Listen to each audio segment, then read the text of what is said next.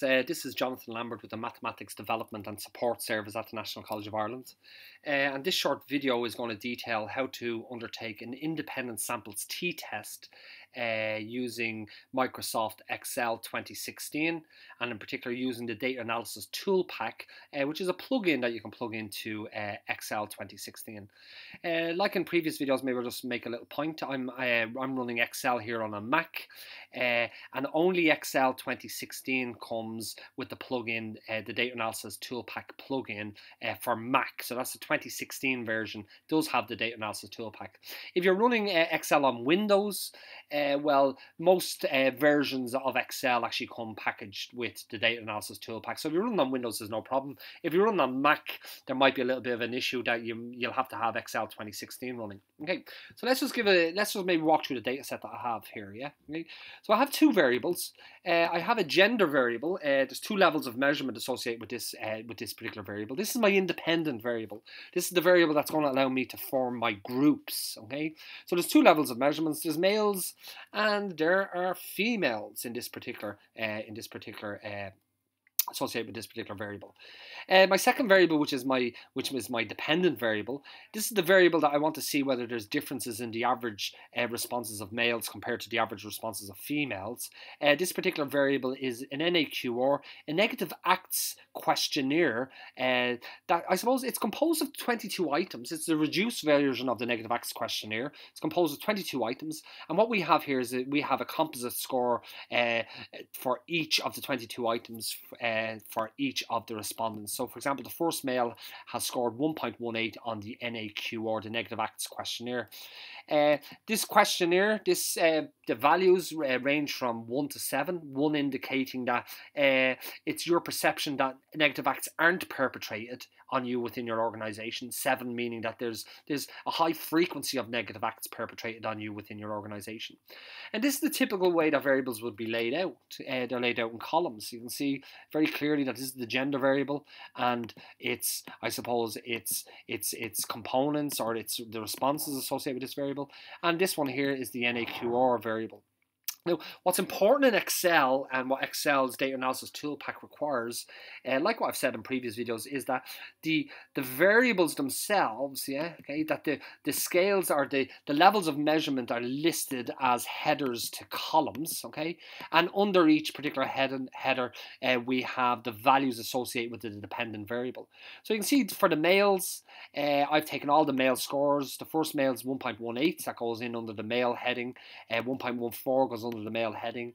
Then we have the female scores on this particular NAQR scale are listed under the female heading. Okay, so as I said, this video is all about undertaking an independent samples t-test, which is a test that allows us to check whether there's evidence to suggest that the distributions that the two samples have been randomly selected from, whether there's evidence to suggest that these two distributions have different mean values, have different center values. Okay. Now, to do an independent samples t-test, there's two variants of it. There's one where we assume equal population variances. That means where we assume that the two samples have been drawn from populations that have the same variance. And then there's a second variant of the independent samples t-test that assumes that the populations that the samples have been drawn from have different variances or have unequal variances. Now, to ascertain whether the variances are equal or unequal, we usually, I suppose, run an fTest before we run the t-test to actually ascertain whether the variances are equal or unequal. So, to do this, let's run the fTest. So I'm going to hit Data Analysis. In this situation, usually when you hit Data Analysis, the default option here is ANOVA single factor. So I'm going to just scroll down to fTest to sample for variances, and I'm going to hit OK on that.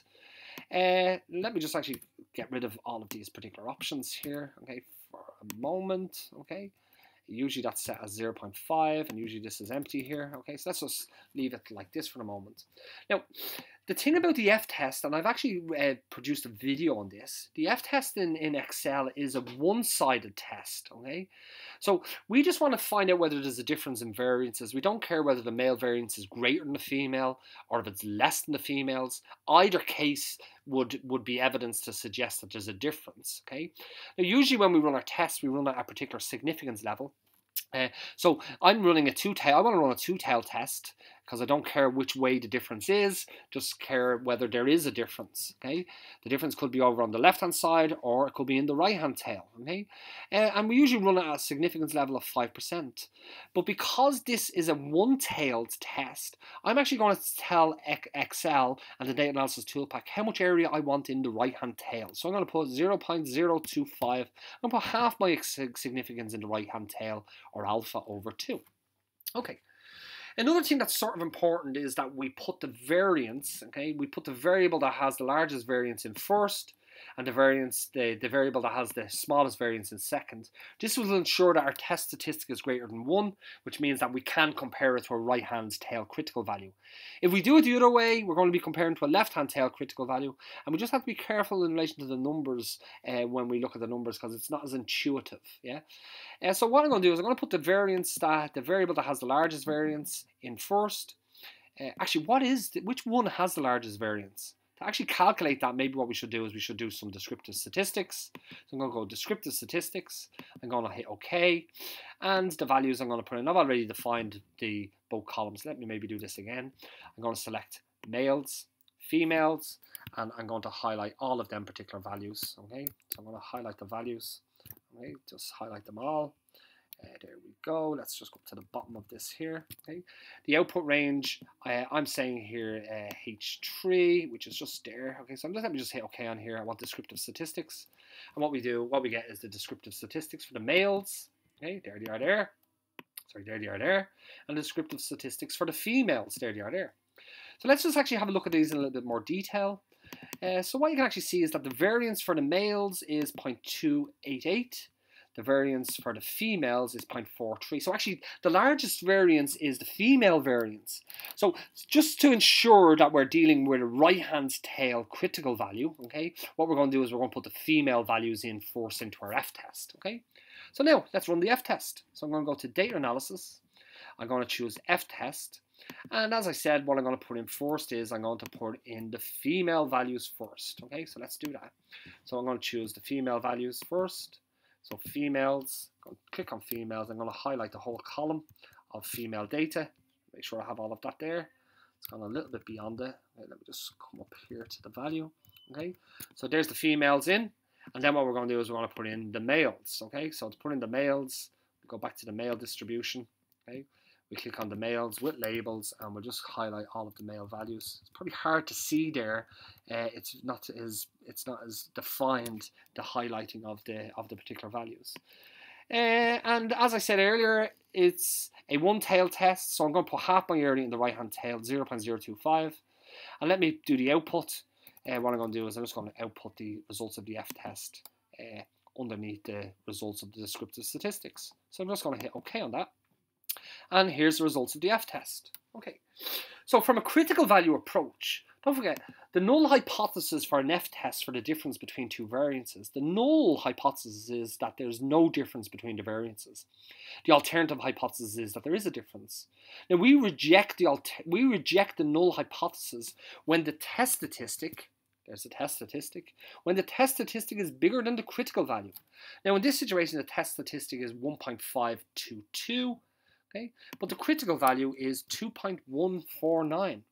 Clearly, the test statistic, my F value, is not bigger than my critical value, and as such, I cannot reject the null hypothesis. So what I'm going to do now is I'm going to proceed and do an independent samples t-test, assuming equal variances. Okay, so let's do that.